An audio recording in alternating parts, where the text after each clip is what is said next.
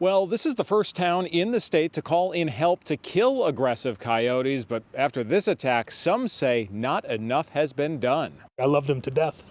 He was my buddy. JJ was a beloved member of Chris Deldato's family. My dog was 15 and a half years old. It's been a part of our family forever. But Saturday night, a coyote pounced on the 11-pound silky terrier. I'm never going to forget that noise he made and, taking him to the hospital and seeing him dying in front of me. It was horrible. Chris had taken JJ out before bed on his leash, and they were just steps from home.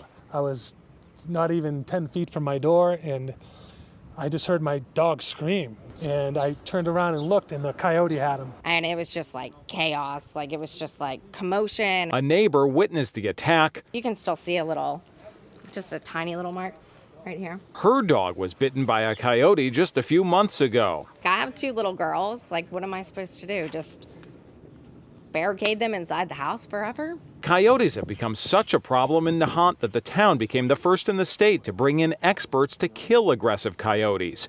So far, officials say one has been killed. The town needs to do more about it. Now, some say more needs to be done before the animals set their sights on other pets or people. This is a small town. It's 1 square mile, and it's overrun by coyotes. It's ridiculous.